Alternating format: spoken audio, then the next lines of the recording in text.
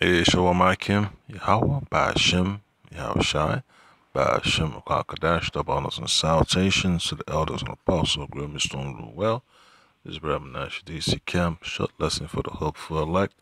Yeah, so always remember there's certain things you have to be aware of, man, concerning your journey in Babylon.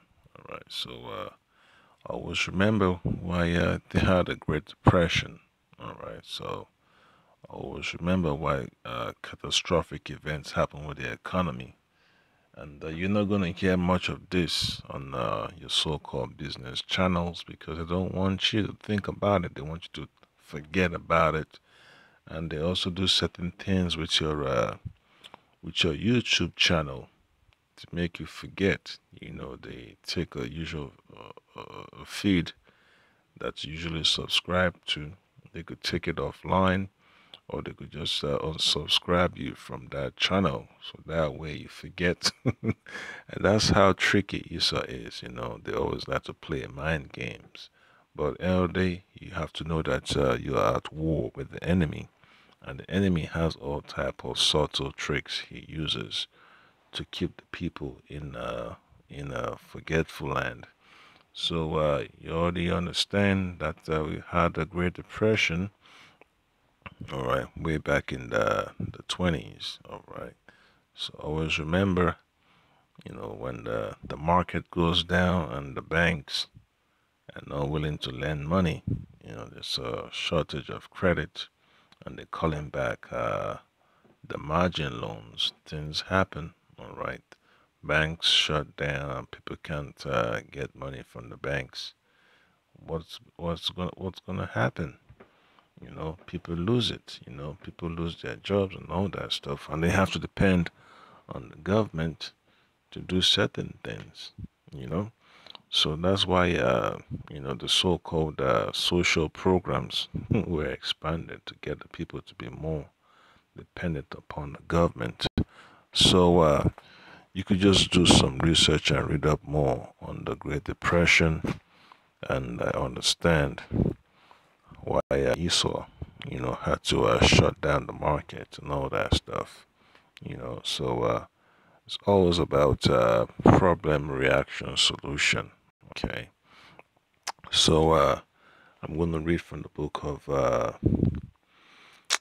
Isaiah, chapter 19. All right, so it's always about the opportunity for the elites to consolidate their powers. That's the reason why they allow the market to go in a certain direction. And and if it doesn't, it means that they're not pleased with it. Because always remember, they want to be in control at all times. That's why they have to game the system. And when people are beginning to catch up with them, all of a sudden they want to change the rules. They have to create a diversion. And that's what they usually do. Okay? And the scripture already tells about there's nothing new under the sun. All right? So Isaiah chapter 19, I'm going to start from verse 14. It says, the Lord hath mingled a perverse spirit. All right, the Lord Yahweh Kwakadash hath mingled a perverse spirit in the midst thereof, and they have caused Egypt to err in every work thereof. As a drunken man staggereth in his vomit. And that's what you call confusion. People going around, they don't have the answers as to why things are messed up. When they figure it out, all of a sudden they're like, "Wow, really? It's this simple?" That's your so-called officials colluding with the rich to make things worse for the people, right? Because they always have an evil intention, all right, to keep the people keep the people in control. That's why you have to, you know, pay attention to what to about what happens, you know, in your society. You know, understand, you know, who's getting all these big government contracts. Understand who's been appointed to certain positions in government. You know, CEOs and vice presidents of corporations. Who's coming up on Bloomberg to come give their 2 cents and all that stuff. Who's being pushed on news to give a commentary and all that stuff. So you have to look at those people and who they're connected with, and then you understand what's happening, and then you understand who's paying their, who's paying their salaries and all that stuff, who owns what network, who owns what establishment, and everything else, the type of products they're bringing on market, and the type of policies they're pushing. That's how you have a better picture of what's going on, and then you pass that through the scriptures, and then you have a perfect understanding. All right. Then verse 15 says, "Neither shall there be any work for Egypt, which the head or tail, branch or rush may do." So the economy is going to be tanked, and unemployment lines is going to be increasing, man. People are going to be filing for unemployment online. They're going to be waiting by the phone. They're going to be trying to file on the internet, and the sites are going to be crashing and all that stuff. Yeah, so that's what's going to be taking place. And when you hear about the job numbers and all that stuff, it's depressing. And then you understand that it's the Lord allowing it to happen, because the Lord has to allow the transition of power. So Esau's system has to go down, and Esau has to basically commit suicide. That's the reason why the Lord's allowing him to destroy himself. Okay, so verse 16 says, "In that day shall Egypt be like unto women, and it shall be afraid and fear, because of the shaking of the hand of the Lord of hosts, which he shaketh over it." Yeah, so the Lord is shaking the hand upon Babylon. When you bring out the words of prophecy, it's cutting these elites to the heart. And that's the reason why they shut down brothers' channels. They make life unbearable for our people. They get at you sideways, and you know, try to, turn your life inside out, upside down, and try to plague you with all type of demons and attacks. So you just have to stay spiritual all the way on to the end, and just let the Lord have a shy. All right. So the book of Ecclesiastes, chapter 12. I'm gonna keep.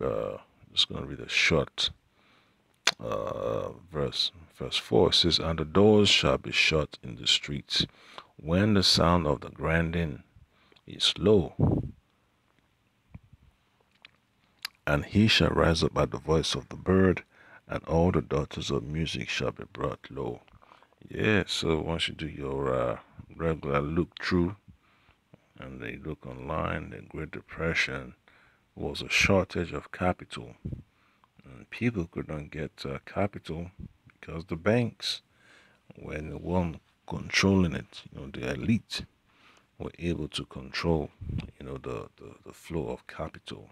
And that's what happens when the banks can't lend because they can't borrow from the central banks and all that stuff. What do you think is going to happen? It's going to collapse.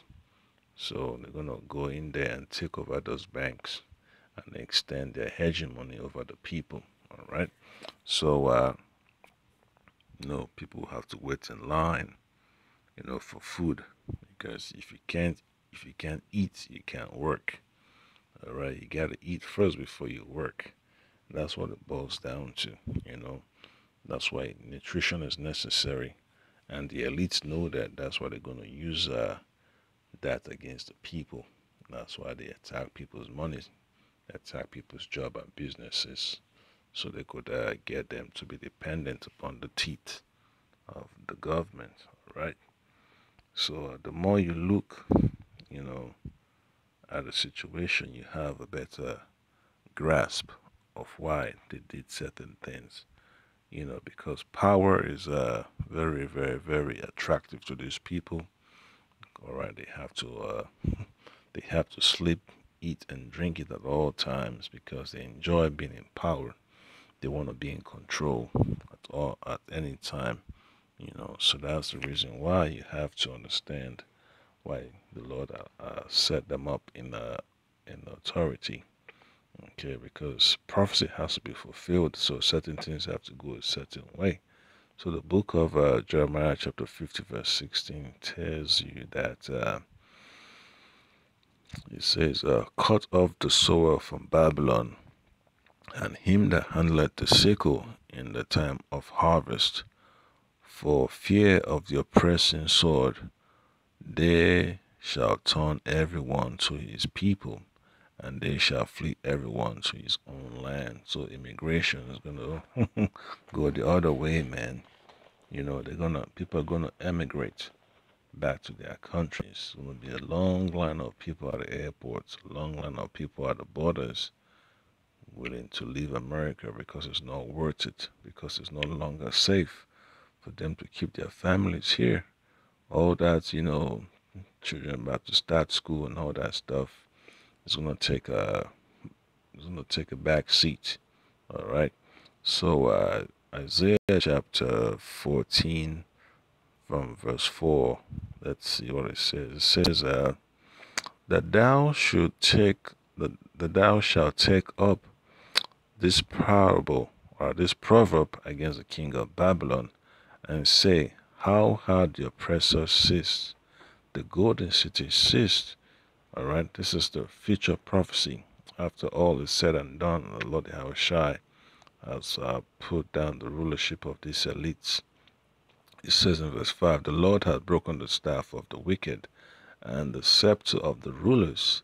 He who smote the people in wrath with a continual stroke, he that ruled the nations in anger, is persecuted and none hindered. So there is a reward, that the Lord has reserved for the wicked of this world, the wicked elites that turn people's lives upside down. And the Lord is gonna let the elect, have a good time, administering judgment, because Psalms 149 tells you about what what the elect is gonna do, how the Lord is gonna put them in shackles. When you read verse 8, Psalms chapter 149 verse 8, it says to bind their kings. Actually, no, verse 9, that's verse 6. Also verse 5. Oh, sorry. Isaiah 149 verse 5 says, let the saints be joyful in glory. Let them sing upon their beds. Let the high praises of the Most High Yahweh be in their mouth, and a two-edged sword in their hand, to execute vengeance upon the heathen and punishments upon the people. All right. To bind their kings with chains and their nobles with fetters of iron, to execute upon them the judgment written. This honor have all his sins. Praise the Lord, the Habashimashah, Bashimah Kadash. And this infuriates the elites, man, all day long. Because when you read this, and it makes you chuckle and smile, and lets you know that you have a, a heavenly Father up there, willing to reward you for being faithful and let you have control over your oppressors, you know. Yeah, so Second Ezra chapter 6 verse 22, it says, and suddenly shall the unsown places, Second Ezra 6 and 22, and suddenly shall the sown places appear unsown, and full storehouses shall suddenly be found empty. Why? Because people are going to be hungry for the lack of bread. All right. And 23 says, and the trumpet shall give a sound, which every man heareth. They shall be suddenly afraid. Yeah, so fear is coming upon the land of America, or is coming upon the face of the earth. All right. And the alarm of war is going to make a lot of people afraid. So that's the point, there, Akia. You just have to understand, man, that the Lord has to let these calamities come upon the face of the earth. And it's just a preparation for us to be in the kingdom. All right. So you don't want to get dismayed at what's going to take place. You just have to stay steadfast and faithful unto the end. So that's just upon the Akim. Hope you've been edified about that. The Lord keeps us all the way through. Shalom.